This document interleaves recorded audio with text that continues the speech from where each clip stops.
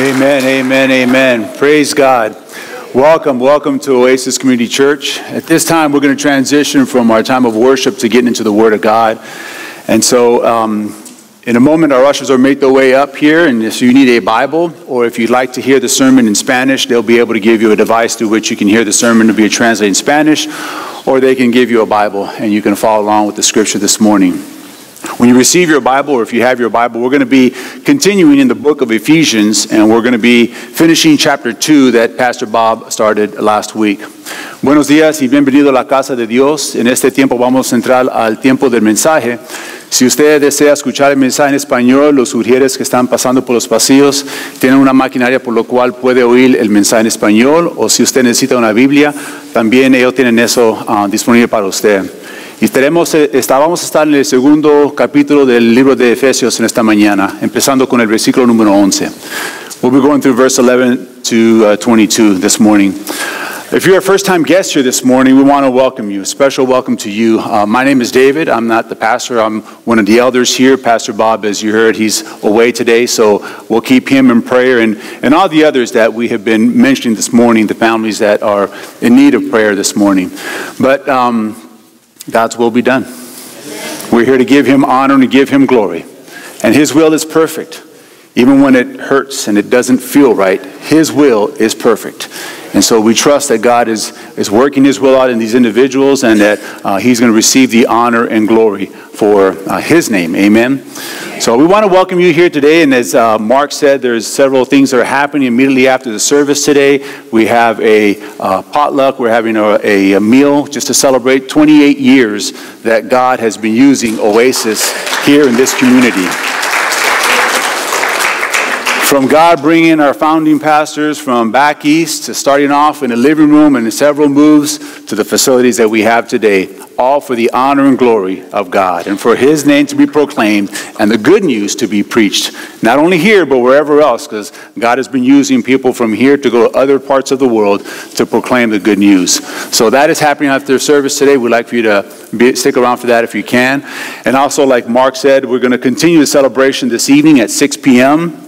In your bulletins, there's that little announcement. So the CBU, Cal Baptist University Men's Choir, we're trying to figure out how to say that. Folks are going to be singing, all right? So it's a whole bunch of guys.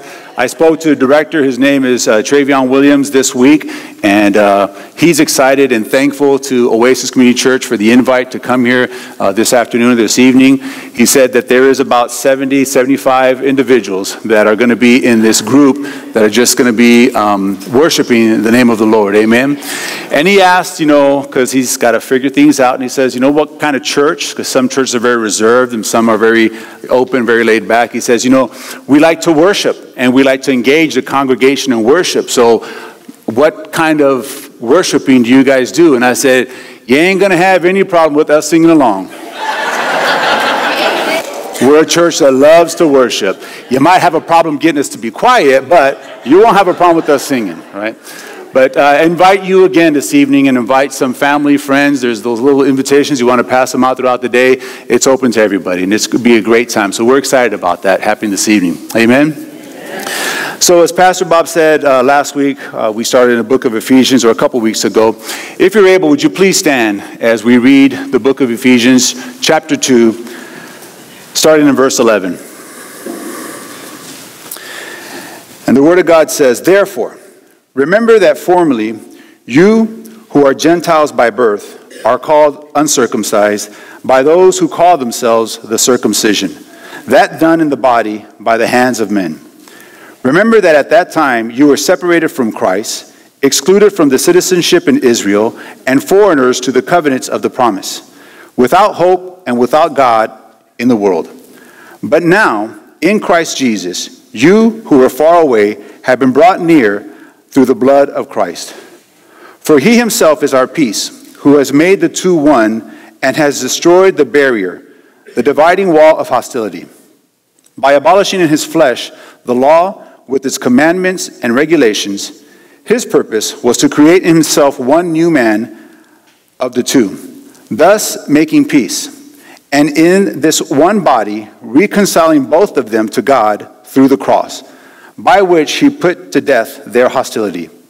He came and preached peace to you who were far away, and peace to those who were near. For through him we both have access to the Father by one Spirit.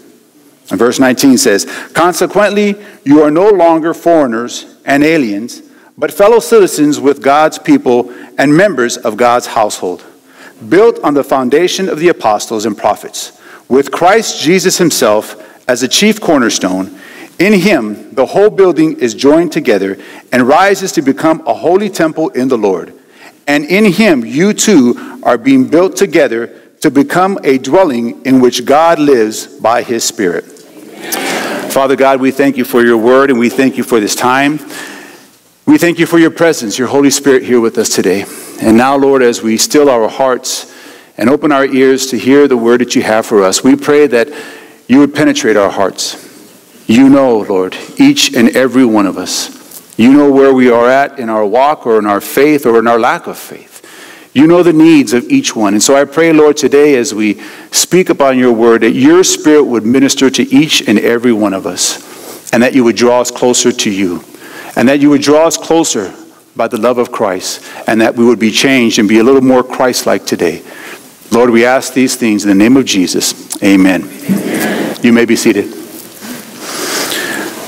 So if you were here when Pastor Bob started this discussion about the book of Ephesians, you know what it's about. We're going to just kind of do a little quick review just to bring some folks up to speed in case you weren't here and kind of set the stage. But the book of Ephesians was a letter that Paul had written to this young church. Paul was originally, his name was Saul. And he was a Jew and had been raised in all the Jewish customs and all the Jewish traditions, and he knew the law like nobody's business. And he could argue it, and he was just rock solid when it came to the old traditions and the Jewish ways of living in the Jewish law. And he was being trained and being groomed and being prepared to be one of the religious leaders of the law. So he knew all there was to know about what it meant to be Jewish and what it meant to be a Jew and about all of that. And when Christ came, lived among us, lived a life, and then he gave his life as a sacrifice so that we would have forgiveness of our sins. And he fulfilled all that the law was talking about. In fact, the law and all the sacrifices and the prophets, everything that they spoke about was foreshadowing. We were pointing forward to what Christ was going to come and fulfill. And after Christ had left, many had converted from Judaism to Christianity, and then those who didn't even know about the religions or know about God became Christians, and it was called the Way. And so Saul, he had been so entrenched in that, he saw this as an obstacle, and he saw this as bringing down the true religion and bringing down the law. And so his mission now was to eradicate all those who were following the Way. And Saul was going out. He had letters that gave him authority to be able to imprison people or to beat them, or even if he had to murder them, to have them repent from wanting to follow the Way and come back to being a Jewish or to Judaism. That was his mission.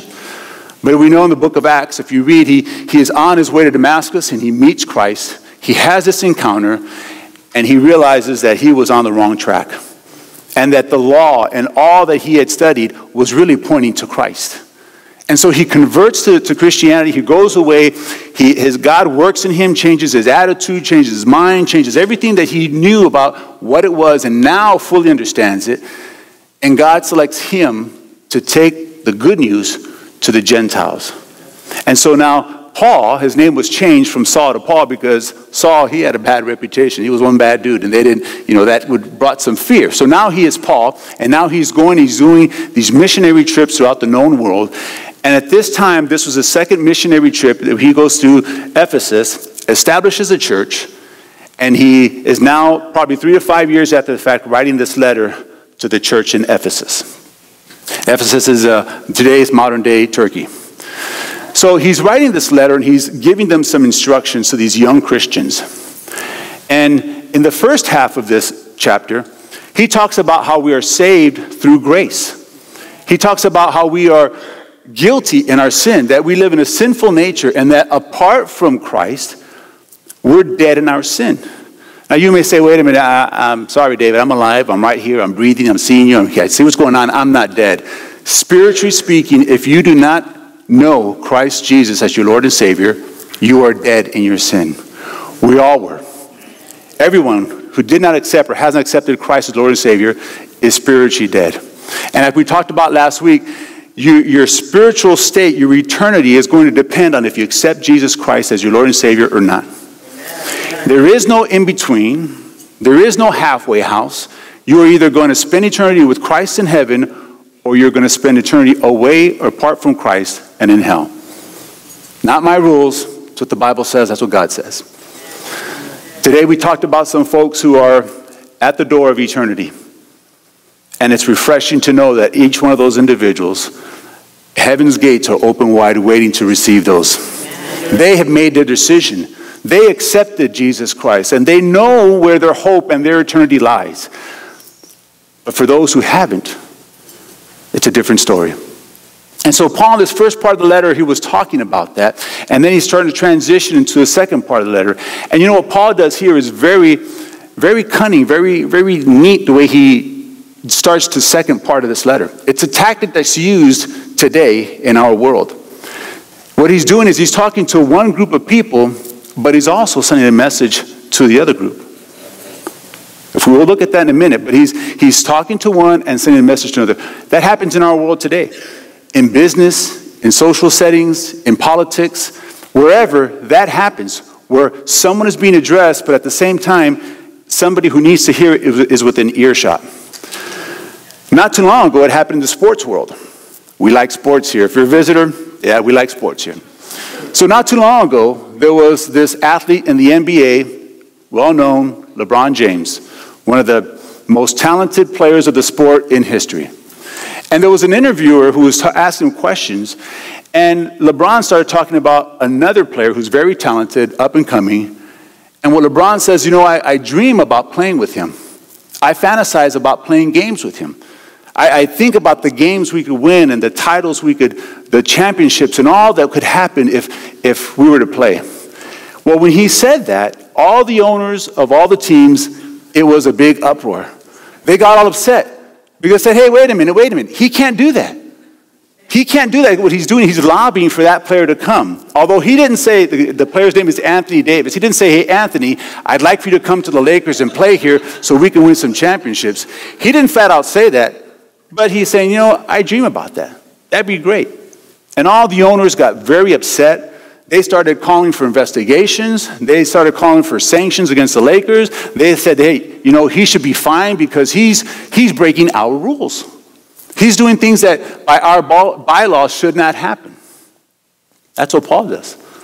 Paul's talking to the Gentiles. He's addressing them, but he's also letting the Jews know something. Paul knew that this letter that was being sent to the church in Ephesus would be rewritten, would be read, would be passed out, and that it was going to go around, and him being a Jew, God selected him to go to the Gentiles, was still sending messages to get their attention. Let's look at that. Starting again in verse 11, it says, Therefore that you're saved by grace, you're saved through what Christ did, because you couldn't do it on your own. Therefore, remember that formerly you who are Gentiles by birth are called uncircumcised by those who call themselves the circumcision, that done in the body by hands of men.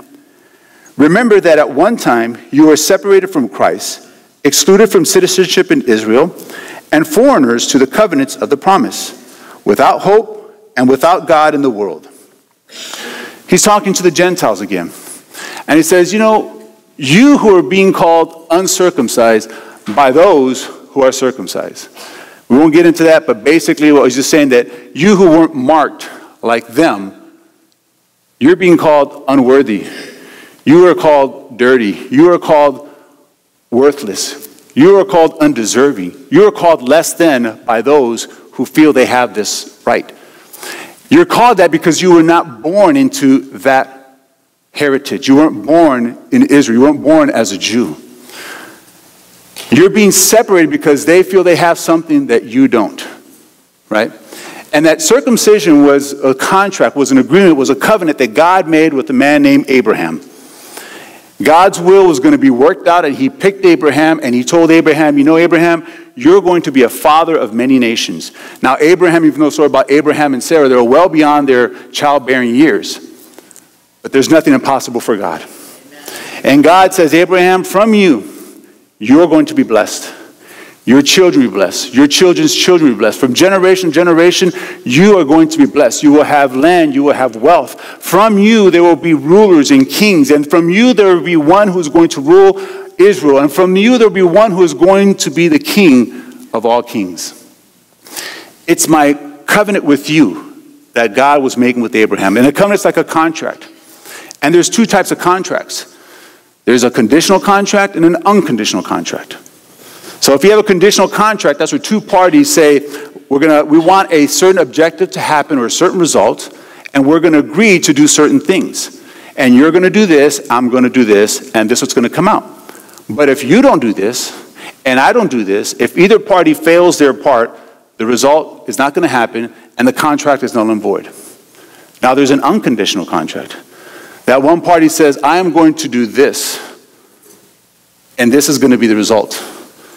Doesn't matter what the other person does. It's all dependent on that one person.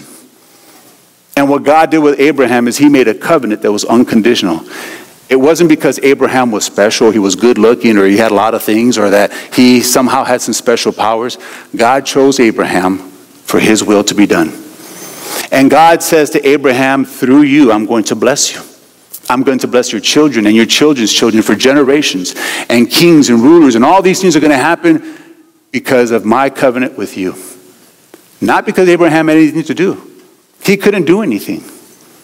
It was all dependent on what God was going to do. And God is faithful. And we find this in the 17th chapter of the book of Genesis. And I'll read it for you. Starting in verse 9. From verse 1 to 8, God is saying what he's going to do. And then in verse 9, it says, Then God said to Abraham, As for you, you must keep my covenant, you and your descendants after you, for the generations to come. This is my covenant with you and your descendants after you, the covenant that you are to keep. Every male among you shall be circumcised. You are to undergo circumcision, and it will be a sign of the covenant between me and you. This is my covenant with you, is what God says. This is what I'm going to do with you. This is my agreement with you. It was all dependent on God and not on Abraham. That's the way our salvation works. There was nothing that we could have done or nothing that we can do, no amount of money we can give, no amount of acts that we could do to make amends for sin in our life to earn salvation. It's all on what God did for us. It's on the grace of God, the gift of salvation, what Christ did on the cross, that allows us to be saved from our sin and from the punishment that's coming, the condemnation. That's what God was telling Abraham. It's all on me, but you will go through circumcision. What that meant was to be marked, to have a physical mark that would identify that person as different than others. And for us, it's being forgiven of our sins and having Christ in our life and the Holy Spirit residing in us that separates us from other. That's what it's about. So Paul starts talking about this, and he says, hey, this group that has that mark is looking at this group that doesn't, and they call you these things. And then he brings them back and starts reminding them in verse 12. He says, remember that at that time you were separated from Christ, excluded from citizenship in Israel, and foreigners to the covenants of the promise, without hope and without God in the world. He lays out 5 conditions that they have. He says, first of all, you don't have Christ, and Christ is a Messiah, it's a Savior. You were without a Savior. He says you were without being a citizen of Israel, meaning you don't have any rights, you don't have any heritage, you don't have anything there because you didn't have a Savior, you weren't a citizen. He says you're a foreigner, means you're wandering, you're lost, you don't have a home, you don't belong. He says you don't have hope. Well, if you don't have those other 3, you're not going to have hope because there's no one there to help you, no one to guide you, no one to be there for you. So they had no hope. And then he caps it off and says, and you were without God in this world. That's the condition they were in before grace. That's a condition we are all in before we accept Jesus Christ as our Lord and Savior.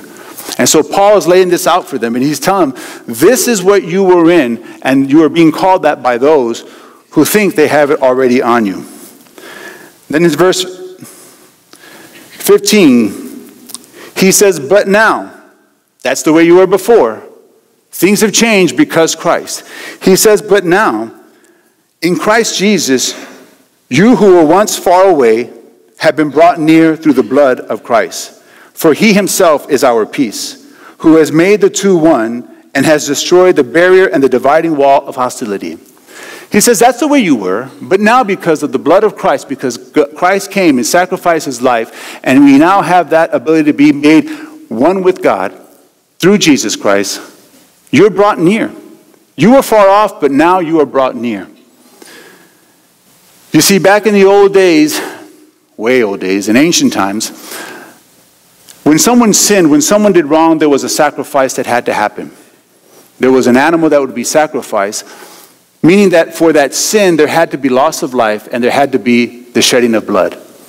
But those sacrifices only covered the sins of people. It only appeased their errors. It only, for temporary time, would just suffice.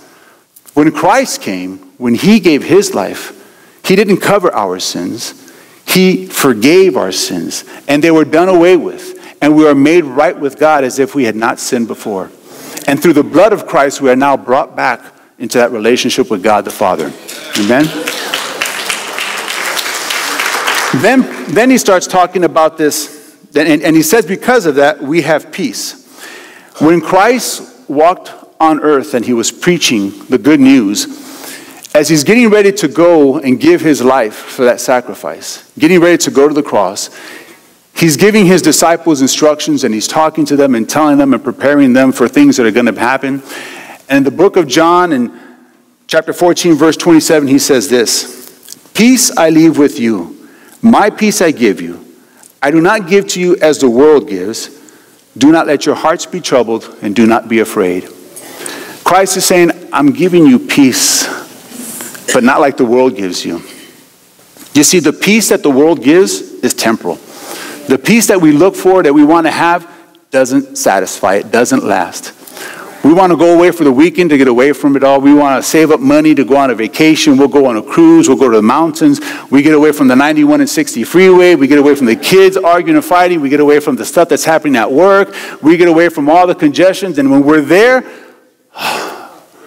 this is good, right? We like this.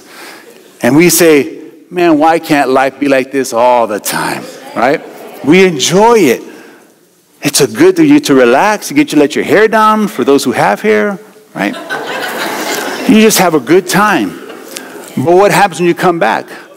The 91 is still congested. The 60 people are flipping you off. The kids are still rambunctious. Work doubled while you were away, and the problems are waiting for you. And that temporal peace, you're like, oh, I wish I was still there. But now you're back to reality. You know what Christ says? The peace I give you surpasses all understanding. What Christ was saying is, I am peace. I am giving you me. I am going to be with you when the kids are rambunctious, when the work isn't going right, when people are cutting you off, when life is tough. I am going to be there with you because I am your peace, not like the world gives it. Paul is saying that through his blood, through him, he's given us peace. And he talks about this hostility. This wall of hostility, this divide that's going on. Now, some theologians said, well, the wall was around the temple. In ancient times in Jerusalem, the temple was built, and then there was this wall that was built around it. Part of it is still there, the Wailing Wall. So people thought that that's what he was talking about, that wall would be knocked down, because it gave that impression that not everyone can come to the temple. Only certain people at certain times could walk into that, and you had to be a certain class to be able to get into. So some thought it was that wall. Others thought it was in the actual temple. See, in the actual temple, the priests would go in, but they could only go so far. And then there was this curtain that divided the holy place from what's called the Holy of Holies, the very presence of God. And there was this curtain, a very thick curtain that divided those two. And only once a year, the high priest could enter in and offer a sacrifice for the people and then leave. But when Christ was crucified on the cross, the Bible says that from top to bottom, that was torn. Meaning that there's no longer a divide between man and God himself because of what Christ did, right? But what Paul's talking about here is the hostility between the two groups. There was this friction Because one group over here who had been circumcised and were in that and had been there for a while thought that, well, we've earned it. It's ours. And then the other group who said, well, that's kind of ours, but they're kind of arrogant. They kind of treat us different. They look down at us. And Paul was saying, it's not about what they have or what you think you don't have. It's about Jesus being our peace and being our peacemaker and reconciling us to God. It's about Jesus coming and dividing that, changing those attitudes, changing those thoughts. Because sometimes, as Christians, we kind of get comfortable in our salvation. Sometimes as Christians, we think that we're a little bit better than others. Sometimes as Christians, we want to be very selective about who we associate with because, well, maybe they don't dress right, or they don't talk right, or maybe they don't even smell right. We don't want to get involved with people that need to hear the good news. And it creates this divide. And so others will look and say, well, why do I want to be like that? Why do I want to have that arrogance about me? That doesn't make me feel loved. It doesn't make me feel welcome. That's not for me. Christ came once and for all mankind. Doesn't matter education status or financial status. Doesn't matter who you know or what you've done or where you've been. We are all sinners before we come to know the love of Christ. And that's what Jesus came to do, to give his life on the cross so that all mankind could make a way back to the Father. And so that is what Paul was talking about. He's talking about the sacrifice that Christ did so that we could be made right with God, so that we could be justified with God. And being justified means that just as if you had never sinned. That's what the sacrifice of Christ was about. Giving his life for ours. Shedding his blood not to cover our sin, but to wash away our sins, to make us right with God. Romans chapter 5, verse 9-11 says, since we now have been justified by his blood, how much more shall we be saved from God's wrath through him? We've been justified by the blood of Christ, his sacrifice. For if, when we were enemies of God, we were reconciled to him through the death of his Son, how much more, having been reconciled, shall we be saved through his life? Now, this is so, but we rejoice in God through our Lord Jesus Christ, through whom we have now received reconciliation. Being reconciled with God. Now you may say, wait a minute, it says there about being enemies of God. I didn't choose to be an enemy of God. I never was opposite of God. I never wanted to fight against God. Like Pastor Bob said last week, either you accept Jesus Christ as your Lord and Savior, or you don't. And you follow after the ways of sin, and after the ways of this world, and after the ways of Satan. So you're saying, well, I'm not choosing to follow Satan. But if you haven't accepted Jesus Christ, by default, that's where you are. Let me give you an example. Next Sunday is going to be a football game, if you haven't heard. Right? And there's going to be two teams playing against each other. There's going to be the Los Angeles Rams, and there's going to be the New England Patriots. So everybody who likes sports and likes football has a vested interest in that game because we enjoy the sport. But everybody's not a Rams fan and everybody's not a Patriot fan. But on that day, everybody's going to be one or the other, right? Because some people are going to say, you know what, I am sick and tired of Tom Brady and the Patriots being in the championship game. I don't want those guys to win, so I'm going to be rooting for the Rams. I want the Rams to win, right? Right? But then there's the other group that says, you know what, the Rams shouldn't be there. They cheated, right? The referees allowed them to get in there. So I think that was pretty bad. And so I don't think they deserve to be there, so they shouldn't win, so I'm going to root for the Patriots, right? That's what we do. If we do not accept Jesus Christ as our Lord and Savior, then we are on the other side of that, and we are enemies of God. That's what it's about. That's what Paul is saying here, right? That's what Romans tells us. But because of the love of Christ, because of the grace of God, because he came and he gave his life for us, he shed his blood, we now can be reconciled to the Father. Think of a time when someone maybe has done you wrong, or maybe you have said something and done something wrong to somebody, right? And after you mull that over and think about that, and that you go to that person comes to you and says, hey, you know what? I'm sorry. I blew that. I was wrong. I shouldn't have said that. I should not have done that. I didn't mean to hurt you. I didn't mean to cause you pain. And would you forgive me? Would you forgive me for what I did? What happens, right? Your guard drops and you're just like, yeah, I'll forgive you. And let's start over. Let's start fresh and let's rebuild again. That's what it is, right? We are sinful by nature. And God has sent his Son to make a way for us to be reconciled to the Father. And it's simply just saying, Lord, forgive me of my sin. Forgive me for what I've done.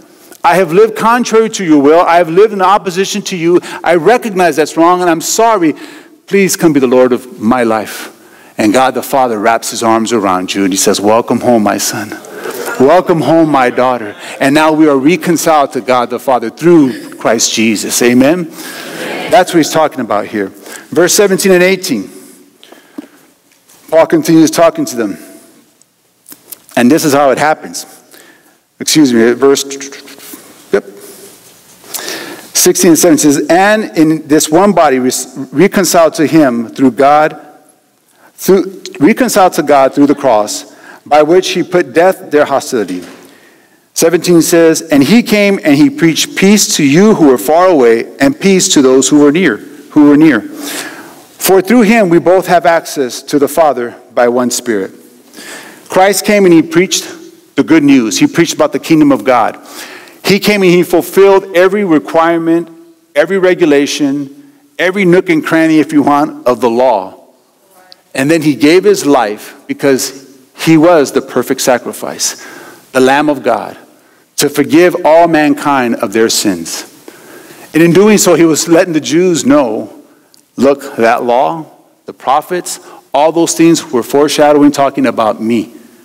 And he was letting the Gentiles know, look, all that stuff was about me, bringing them together. I have fulfilled that, and I've given my life so that you have a way to the Father. And Jesus was preaching near and far. Now, he wasn't in his deity where he can go all over the place. He was in a physical form, but he was going throughout the region preaching to those who would listen, those who would hear, not just to the Jews, but also to the Gentiles. Matthew chapter 4:23 says, Jesus went throughout Galilee, teaching in their synagogues, preaching the good news of the kingdom of heaven, and healing every disease and sickness among the poor. He was fulfilling the will of God the Father, letting them know what all that meant, what the Ten Commandments were, what the prophets did, what the sacrifices were. Everything that the law meant, he was explaining to them out in the public and in the synagogues, in the places where it was being taught, in the places where it was being disseminated so people would understand. He was making sure they understood that's what it was about. Then Paul starts to wrap up the chapter with verse 19. And he says, consequently, you are no longer foreigners and aliens, but fellow citizens of God and members of God's household, built on the foundation of the apostles and prophets, with Christ Jesus himself as the cornerstone. In him, the whole building is joined together and rises to become a holy temple in the Lord. And in him, you too are being built together to become a dwelling in which God's Spirit lives. Paul starts to wrap this up. Talked about grace, the condition of man before grace. That the blood of Christ was shed so that our sins could be forgiven, so that we can be reconciled once again with God.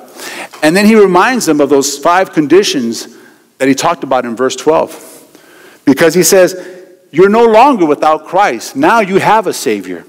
You have salvation because Jesus has come to be our Savior. You're no longer an outsider because now you're a citizen of the kingdom of God. Now you belong. You're no longer a foreigner because you have accepted the gift of salvation. So you have a home. You belong. You are a son or daughter of the living God. He says you are no longer without hope because our hope is in Jesus.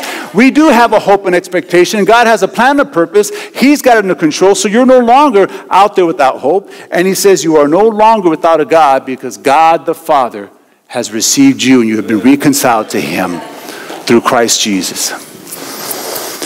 Paul is talking to both groups here. But you know what? This letter is also talking to us today. Because there are people who still need to know the good news. There are people that still need to know that there is a God who loves them. There are people that still need to know what this Jesus story is all about. It's about eternity. It's about spending time in heaven or in hell. It's about being forgiven of your sins because you are not capable, I am not capable, we are not able to pay enough, to work enough, to earn somehow, some way, the right to be reconciled to the Father and make ourselves good. The Bible says that the wages of sin is death. Romans tells us that. Think about that. The wages of sin is death. For those of us who are working, and if you're retired, remember when you worked. All week long you worked. Whatever kind of job, if it's a manual job, or if it's an administrative job, or if it's management, all week long you worked, and at the end of the week you get your paycheck. And you look at your paycheck, and that little box that has your salary, it says death. You're going to say, wait, I got to go to HR. I got to go and talk to somebody in payroll. There's a mistake on my check, and a big one from what I see. Now, we look at the amount of taxes we pay, and we think that that's death already, but that's a different story, right? That's a whole different story. But it says death, and so you want to go to payroll and say, well, wait a minute. I've been here every day. I come on time. I'm a good person. This is probably for Sally because she criticizes people, right? Or maybe this is for Billy because he uses bad language and he doesn't act right. And they gossip. And they look down on people, and they call, but not me, I'm a good person. I do right. I follow the rules. The wages of sin is death. It requires a sacrifice. And that sacrifice has been paid on the cross by our Lord and Savior, Jesus Christ. You look in your bulletin, it's got that picture of the cross and that gap. Can you put that up, Nathan? Right? And Jesus came to bridge the gap between sinner and a holy God. He came to make a way so that we can be reconciled to the Father.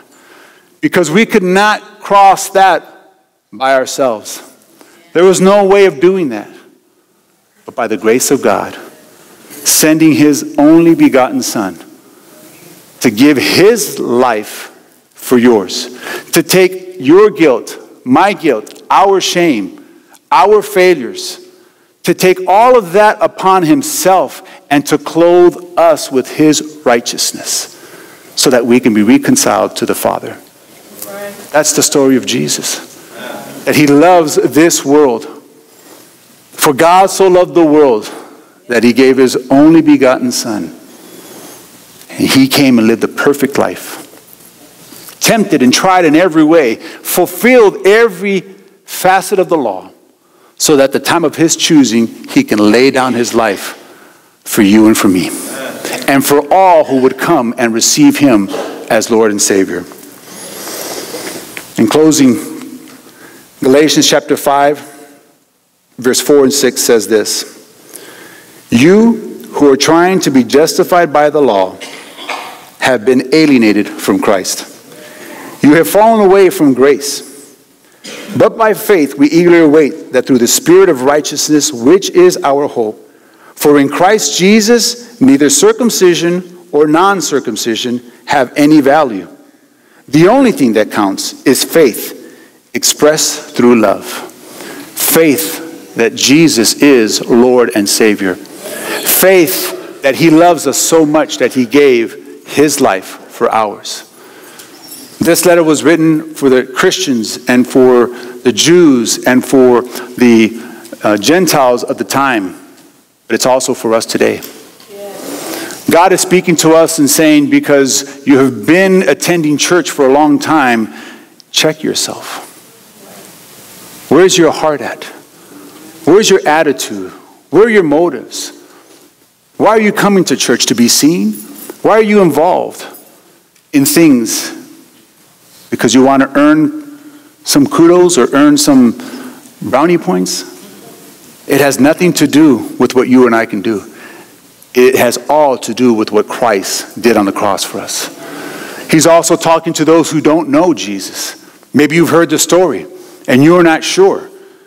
Maybe you've heard people talk about Jesus. He's talking to you and saying, I love you so much that I gave my life for you.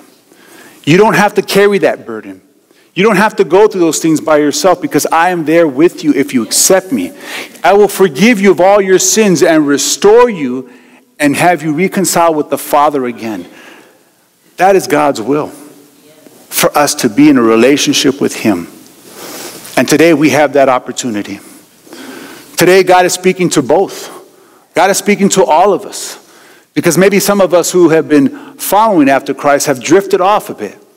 Maybe some of us have become critical of others and feel that maybe we are the gatekeepers of who should or should not serve. Maybe some of us have some judgmental values that we're trying to apply when we have no right to do that. That's for God to do. On the other hand, there's some of us who have never accepted the Lord Jesus Christ as our Lord and Savior. And today is the day of salvation. This morning we prayed for people, and we're in our hearts and our minds for those who are at the door of eternity. And thank God that the doors of heaven are wide open for Brother Darrell and for the others who have accepted him. And it's going to be a celebration. Yes, we go through a grieving process, but that is our hope, is to be with Christ forevermore. If you have Jesus Christ, like Darrell does, if you have Jesus Christ, when you close your eyes here, you're going to open your eyes and be face to face with your Creator forever and ever and evermore. But if you have not accepted Jesus Christ as your Lord and Savior, if you have not made that decision, today is the day. Because that decision has to happen on this side of eternity, not after.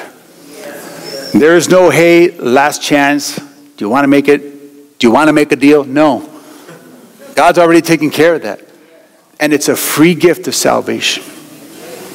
And today, if you would like to accept Jesus Christ as your Lord and Savior, if you want to make that decision, we're going to have folks up here, we're going to pray with you, and we'd love to have that prayer with you and to be able to celebrate that with you. Or maybe there's a time for you to reconcile with God because you've drifted away, or maybe you are in a path that isn't quite right, and God is speaking to you. He wants you to get right. He's asking for repentance because tomorrow is not promised to us.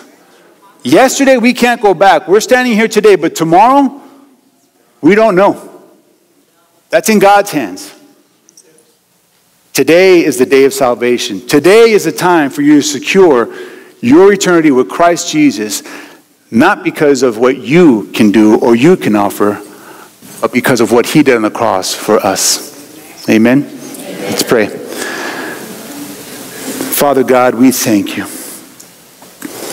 We thank you that, Lord, you love us so much that you sent Jesus, your only begotten Son, to give us a way to be reconciled to you. Sin has come in and has destroyed our lives and has separated us from you. But thank you, Lord, that sin has been dealt with. That when your Son gave his life on the cross, that when his body was beaten and bruised, that when he received those punches and pulling his hair and pulling his beard and the thorn that was put on his crown and the stripes upon his back and all the punishment that he took, the Bible says that he looked so disfigured it didn't even look like a man. He took all that upon himself for each and every person throughout the world so that we would not have to go through that because we could not make a way back to you. He was the perfect sacrifice, and he gave his life for us. And then they laid his body in a tomb, thinking that it was over, not realizing that that was your plan and your purpose. And then on the third day, by his Spirit, by his power, he rose himself up, and he defeated death, he defeated sin, he defeated sickness, he defeated Satan, he defeated this world, and gave us the victory. And today, we can come before the cross, come before the feet of our Savior and say, forgive me. Forgive me for my sins. Forgive me for my attitude. Forgive me for my thoughts. Forgive me for my actions that are contrary to you. Wash away my sins. I accept you as my Lord and Savior. And and we can be restored and reconciled to God the Father once again and be just as if we had never sinned before. Thank you, Holy Spirit, for bringing truth to us, for opening our eyes and our ears. Thank you for speaking to us today. Thank you, Jesus, for the gift of salvation and for making a way to the Father.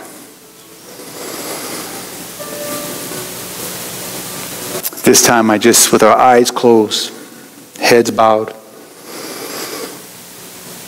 First, I want to talk to those of us who have accepted Jesus, and maybe we find ourselves wavering in our faith, and maybe we find that we have said things or thought things or acted out in ways that are not the way God would want us to be. Maybe you're struggling with some things right now that the Holy Spirit is just ministering in your heart. And you know that those things are wrong, and you think that people don't know. There's nothing that you can't hide from God. He sees that and he's saying, come. I want to fix that. I want to restore that. I want that relationship to be where it should be between me and you. Today is the day to reconcile with God the Father. Maybe there's someone here today who has never accepted Jesus Christ as their Lord and Savior. That they've been struggling with things in their lives and that they've been hearing about salvation, but they just can't wrap their mind around it and think that they are worthy or deserving of salvation. But Jesus paid the price already. He gave his life for you so that you don't have to have that struggle. You can just come and say, forgive me of my sins. Restore me to the Father. I want to start a new life in you. I want to go in a different direction. I want you to guide me and help me, and he will give you his peace. The Bible says that the peace of God surpasses all understanding. We're going to go through struggles. We're going to go through difficulties. We're going to go through challenges in this life. But he says, don't worry, don't be afraid. I have overcome this world. God has a plan and a purpose for you. So today, if you'd like to accept Jesus Christ as your Lord and Savior, right where you're at your seat, just say, Father God, forgive me for my sins. Forgive me for my lifestyle that's contrary to you. I know that you love me now. I understand that you have a plan and a purpose, and I want to do your will. I want you to be in my life. I want to turn from my old habits and my old ways and the things I did before, and I want to go in a different direction. I want you to lead me. I want to make you Lord of my life. Lord Jesus, come into my heart. Forgive me my sins, and I accept you as my Lord and Savior. If you've said that prayer this morning, if you believe that, the Bible says if you believe in your heart and you confess it with your mouth, you shall be saved. If you said that prayer this morning, please come up to one of us. There's going to have some folks up here that are going to be ready to pray with you. And to my left, to your right, there's going to be some people that will have some information. We want to pray with you and get you on the right track and be able to help you in this new life. Our worship team is going to lead us in a time of worship, and we're going to sing some songs. And this will be a time for us to come and pray. If you want to come up to these steps right here and pray, or if you would like to pray in your seat where you're at, it'll be a time of meditation, a time of reconciliation, a time of giving your life to Christ, a time of just giving God thanks if things are well and you're just so glad of how God is working in your life. That's offered for you as well. Maybe you'd like to just sit in your seat, and that's okay. However you'd like to pray to God or however you want to worship, this is God's house.